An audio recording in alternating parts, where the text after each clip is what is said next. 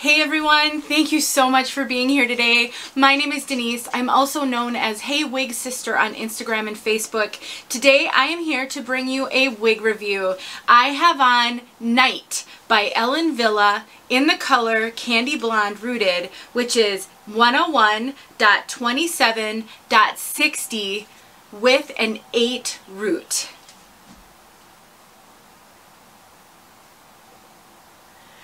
Oh my gosh, you guys, I love this hair. I cannot wait to tell you all about the hair, all about the cap, all about the color. I will show you this color outside. I have an out of the box.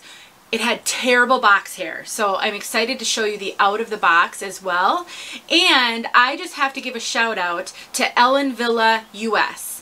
I had messaged both Deborah and Georgia on the on their Instagram pages to find out what color this root is, because there's no way the root is included in that code 101 what did I say it was 101.27.60. This is way darker than any of those, so I wanted to know what color the rooting was. They came through for me and they told me it's an 8 root, so we will talk about the rooting on this as well. So before we get too far into this, let me show you this piece from all sides. I do have her clipped up because I want to show you the mini lace front. I'll be pulling that down.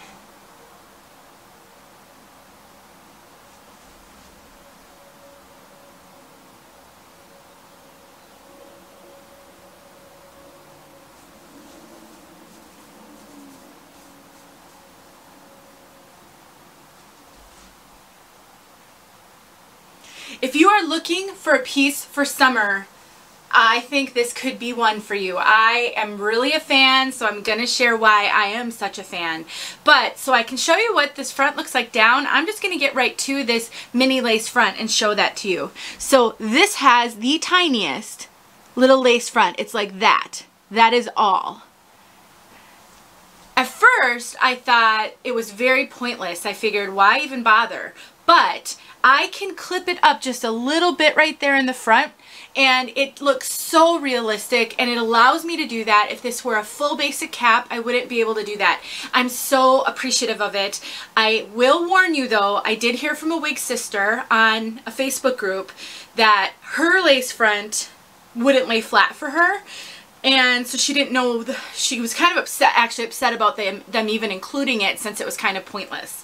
So I'm not having that issue. It is laying totally flat for me, but I just want to share, there's always varying opinions on things. So let me show you what she looks like when she's not clipped up, because if you were to have a similar experience, then it might not matter, because these bangs are relatively short right here. There's like some longer pieces and some shorter pieces. So if you wanted to wear this like full-on bang, you're just gonna have to do a little bit of trimming. A lot of the bang here is short enough for me. There's just a few pieces that aren't. But I wore her all day yesterday. Before I even really realized this had that lace front, I'll be honest with you, I didn't even really catch it. And so I wore her down like this, just swept to the side all day yesterday, 10 hours.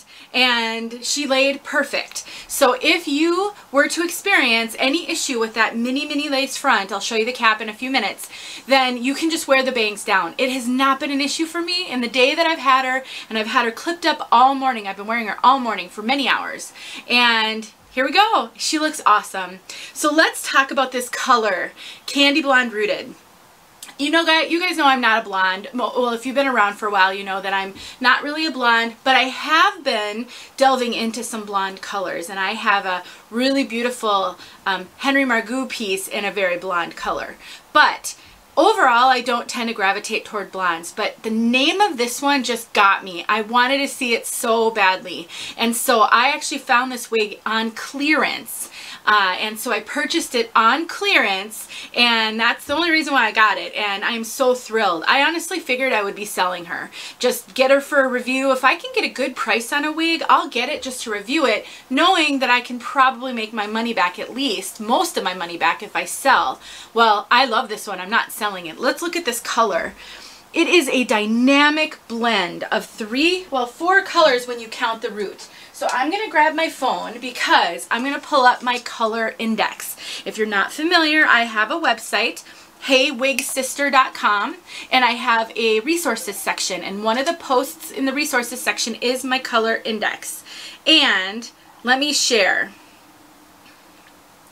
Alright, so we've got a 101, which is a platinum, a 27, which is a strawberry blonde, and a 60, which is a kind of a white. So let me read to you what my color index says. So first of all, at the top of the color index, before you even get to all the codes, I kind of explain the brunettes and what codes are in that, the reds, etc. And under platinum, it goes from 101 to 104 and then 613. And the description says, color 101 kicks off the platinum blonde scale. John Renault's Palm Springs from their new California Blondes human hair collection has a 102 in it. The closer to 101, the base here is a 101, the more cool, ashy the blonde tone is.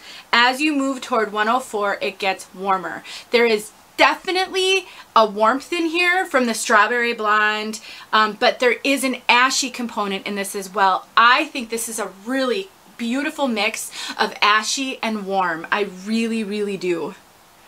And then that 60, I have to believe that 60 is what's tipping this. So when you go down to a 60, it says silver white. And these ends are absolutely lighter than the rest of this.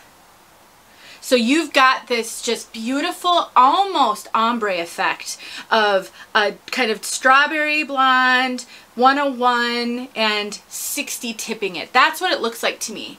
And then the root is an 8. Now this color code does not include the root. And I've noticed that in some of the Ellen Villa pieces that say they're rooted and then they don't include a darker code. I hope that they'll reconsider how they do this, because it's helpful to us who struggle with dark roots to know what the root is. So like I said, I messaged Deborah and Georgia and I had asked them if they could figure out what that root was for me. They literally got it to me just before I pushed play. I was going to film this and just tell you guys to look in the description for that root. What I did though was I compared this root to my Girl Mono in chocolate rooted. The code for that one is on the tag and it's a 4. So I was holding this root up to this root. I don't know that I'm going to be able to show it on camera here because I had to hold it really close together, but I could tell right away that this root was lighter than this one. It's an 8. An 8 is a medium brown. Sometimes it's called a medium chestnut brown. The brunettes go from a 2 to a 12. An 8 is smack dab in the middle of that. And I will tell you, it does look quite dark on this, and you'll probably be noticing that here. And it's because of the light. This is a very blonde, especially down here, it's practically white. Any brunette next to that's going to look really dark. So the root does look dark. It's not severe though, because it's not close to black. If it would have been a 4 root, it would look completely black on this wig. The fact that it's an 8 gives it a brown cast to it. It's very beautiful. I'll hold this up closer to the camera when I take it off. If you don't like rooted wigs though, this is going to look really dark to your eye. If you like rooted wigs, you just don't really like it when they look black. I don't think this looks black. It does look rooted though. So once again, you can see all of the dynamic color. I had thought maybe I'd be seeing some pink in it just because of the Candy name. I don't really see any pink hues. It's really just a blonde. All right, let's just talk about the wig now. Oh my gosh, you guys. Light density, little to no permatease. I think it might have a little bit of crimpy fibers in it. No pillowy permatease whatsoever. Pretty much a basic cap except for that lace front. Very kind of choppy layers with a very messy wave. It is absolutely adorable. I am gonna do some styling with product for you at the end of this because I want to show you how you can really get this baby scrunched up. I have no product in this right now. All I did was I soaked her in water. She had bad box hair. If you struggle with box hair, you've got to stick around for my box hair segment on this one. It was bad. And I soaked it in water. I shook it out really well. I scrunched it up. I hung it upside down to dry overnight and the day before yesterday. And then I just took it yesterday and I just played with it like this. And I kind of scrunched and I combed and I messed, and I just think she's adorable, messy summer style. Casual, messy, perfect. The fit on me is actually really, really good. So Ellen Wille is known for running small, and I would say she fits me like she was made for my head. 22-inch circumference, it fits me fine. I have no issues. She's not tight, she's not pinching. And then the rest of my measurements are very petite. You're gonna have to look in the description for all of my measurements to compare them to yours. But I'm not a petite. Petite wigs are too small on me. This fits me awesome. I get tremendous coverage. All of my bio hair is covered. The ear tabs come all the way down to my ears. Very, very good coverage. I can totally tuck this one because the ear tabs give me just enough clearance, but I don't have bio hair showing issues. It's perfect. I love it. And this bang, I'm not a bang girl. I don't tend to like bangs. It's really actually the perfect length for some swooping, for some, a little bit of coverage. I think this actually is perfect for bang wears and non-bang wears. I think it kind of hits both of those just right. I don't get very much extra cap up here. So if your measurements are a little bigger than mine, I really think you're going to be okay. Actually, she's not even cinched all the way out. I don't really have her cinched in a ton, but these these are cinched in a little bit. And she's comfortable. So if you're a little bit bigger than me, I think you can wear this. I'm not sure that an average large could wear this, but I really think if you're 22 1/4, I think you're gonna be fine, for sure. So let's just take a look at this cap. So like I said, it's pretty basic. It has the tiniest little lace front. It almost seems pointless, but in my opinion, I'm gonna probably clip her up like that every now and then. I just like that. I love that look. And it will allow me to do that. If you don't want to though, I don't think there's any harm in having it there. Then you've got your the ear tabs with the stays in it, extended nape, typical Ellen Wille cap. I love Ellen Wille. I love their wigs. They fit me really well and I find them to be super comfortable. I love that they're lowish density, and I just never feel overwhelmed by the hair in an Ellen Wille wig. And their fibers, I think, are great. My girl monos are workhorses. They go and go and go and go. I expect the same out of this one. So no poofy, pillowy permatease. She does have some shorter hairs underneath the first layer. They don't stick up. To my notice, I don't notice them sticking up like return hairs, but what it does is it gives it just a little bit of lift without giving it permatease. So I really like the silhouette and the profile of this one. It doesn't lay too flat for me, which honestly, that's probably one of my biggest struggles with shorter wigs like this. If they're too low density and too flat, I just don't think they look good on me with my round face. I think of Kira Mono by Belle Madame. That one just didn't suit me. She was so low density, so flat. This one is probably just slightly longer than that one too, but it just has like a little bit of lift, which is perfect. It just absolutely flatters me. I think this would be flattering on a lot of people because of the length. It kind of goes down to the chin and just has really nice waves. All right, so before we go outside, so you can see this color outside, I'm going to show you, I'm going to grab my stuff over here. I'm going to show you just a couple of tips. All right, so first of all, I did post about this wig on a Facebook group, and I had a response from someone who had purchased this and said the box hair was so bad on it that she can't even wear it. And she bought it on clearance too, and so she can't return it. And I'm assuming the reason this one was returned was for the same reason. The box hair was too bad. And I gotta tell you guys, it's a critical wig wearing skill, learning how to deal with box hair, learning when to know if box hair is manageable or not. On a clearance item that's non-returnable, it's kind of a moot point. But if you were to purchase this, I have a feeling this might get returned a lot if box hair is a common issue, because a lot of people are worried they can't make it look good. I am thrilled that this one had as bad a box hair as it did. I'm not even kidding, because I can show you guys some things.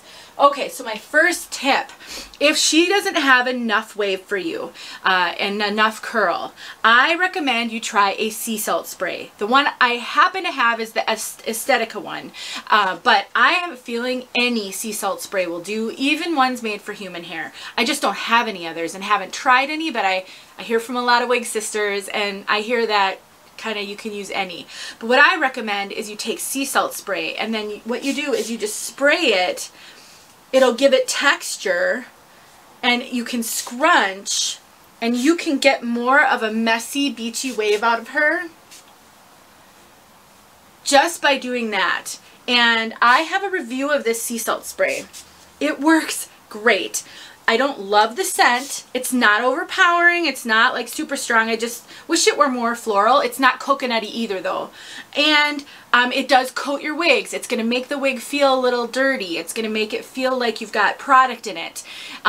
You can't avoid that. If you want product to work and actually shift a style, then you're going to deal with that. You're either going to have to just be okay with it, or you might have to wash it more often. But just doing that is, and I promise you, I didn't put any of this in before the video.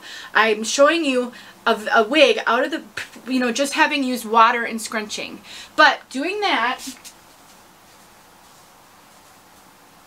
and just messing with her, you might have to use, you know, quite a bit. You'd get her damp and then let her dry. Doing that is going to give her more body, more volume, more waves, and that was just a quick, you know, if I really wanted to amp it up, I might do more than that. But I have a mirror right above my camera here. Look at that. And now that will hold because it's coated those fibers and given it a little body. So if you are afraid that you can't wear a wig that you have because it just is too lifeless for you, beach spray is probably a good product for you to invest in. The other thing I'm going to recommend is John Renault Peace Out Cream. This is a 2.5-year-old tub. I use it not every day, but I've used it a lot. I still have probably a little less than half in here. And it now comes in a black tub and it lasts forever. It's kind of expensive, but I've had it for 2.5 years. I'm going to have it at least another 6 months, if not more. So it really isn't that expensive if you think about it that way. But if you don't want to go for the beach spray, you could use Peace Out Cream to do a similar thing and kind of put it in, and you can shift the bangs a little bit if you want them more side swept. But either Peace Out Cream or beach spray is going to help you a ton. I promise it's going to make all the difference. So that is Night. I give her 2 enthusiastic thumbs up. And I am surprised, you guys. I don't love short wigs like this all the time. And I really didn't know that I would like this one being a basic cap without really any cap features. I don't miss them. I don't miss them at all. You cannot see that permatease up here. Well, like I said, there wasn't pillowy permatease, but there has to be something to disguise the cap. And so there's a little bit of crimpy fibers here at the part. You can't see them at all. And I think that rooting helps a ton. If you got a non-rooted color, you might be able to tell. I'm not sure, but that I've found to be the case sometimes. Rooted can be a lot better in basic cap wigs because then you hide all that permatease. But I don't know. If you're on the fence, I say go for it. She's super cute and comfortable. I'm going to wear the heck out of her this summer. I really would not be surprised if I wear this one multiple times a week. I love her that much. All right, let's get outside so you can see this color. And then if you need some out of the box encouragement, stick around for that section. Thank you so much for being here. Please like, subscribe, and comment if these videos make a difference for you. It helps me a ton. I take so much time to do these videos, and your encouragement helps me. You're liking videos, you're subscribing, helps my videos do better on YouTube, which just helps me all around. I'll talk to you guys soon. Hey my friends, here we are outside with CandyBlonde Rooted. Oh gosh, you guys. I've probably said it in the other part of this video. I haven't filmed the review yet. I'm actually doing this outside look first, but I am in love with this color. I wore her all day yesterday and madly in love. Look at the light, just the way that it kind of goes from a little bit of a darker to a lighter. I love this color. Beautiful. I clipped her up a little bit so that you can see the darker root. There is a tiny little lace front right here. That's the only part of it. That allows you to do that clip up if you want to, but you certainly don't need to. You can have it down. Now my hand's full with a clip and a remote, so I'm not going to be able to fix it right, but I love that you can. Beautiful, gorgeous.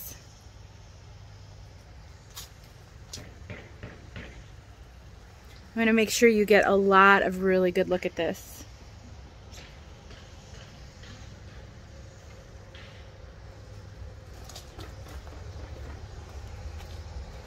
We just sold our house and I'm not sure how many more of these I'm gonna get to film in front of this garage. So you can see that beautiful color right there. People are driving by staring at me. And the light tips. I can't even see my screen because the sun's out right now, so I don't know how it's gonna play. But oh, I bet it looks really good. Okay, back over to the shade.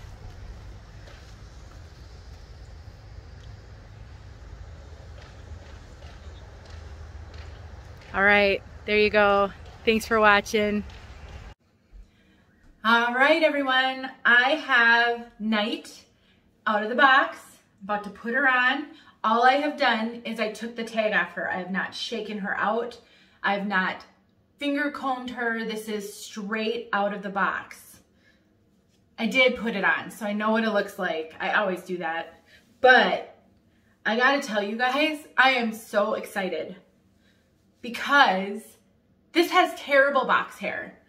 And you might think that's a weird thing to be excited about, but seriously, when I get a wig that's so bad, fresh out of the box, it's an opportunity for me to help you and to show you what the possibilities are. And every time you see this, every time you see someone take a bad box hair wig and make it cute, which I'm assuming this will be cute, it will give you courage and hope, because sometimes wigs look good out of the box, but my experience is most of the time they don't. And this one is just like that. I purchased this on clearance, so it was an open box item, and I am pretty certain the reason this was returned was because this box hair, and she just doesn't look like she looks in the manufacturer pictures. It could have been the color was wrong. You know, I don't know for sure, but I do know a lot of wigs get returned because they don't look good out of the box, and you just don't have a way to envision whether or not you can make it look good. And then once you mess with it, you're kind of stuck with it. All right, so that's my 2 cents. If you're watching this, I know you need that extra help. That's why I spend the time on these out of the boxes. I think for my experienced wig wearers who just wanted to see this wig, they're already long gone from this video. So what am I seeing here? Really bad box hair. What is box hair? It's this whole flatness. Here's a little weird bump. It's flat, it's lifeless. It doesn't have any bounce or waves or like nothing, because it was in a box and it was compacted against itself, and who knows how long it sat there, who knows how many temperature fluctuations it went through in transit or in storage. So what am I gonna do? First thing I'm gonna do is I'm gonna shake her out. So that is the first thing you do once you decide, I'm gonna work with this wig and I'm gonna keep it. You gotta shake it out. You gotta wake up those fibers. You can do some tosses. You can put your finger through the wefting and really give it a vigorous shake. And do not be afraid, especially on a wig this length, you're not gonna hurt these fibers. So just shake the tar out of it. And then put it back on and see what you have.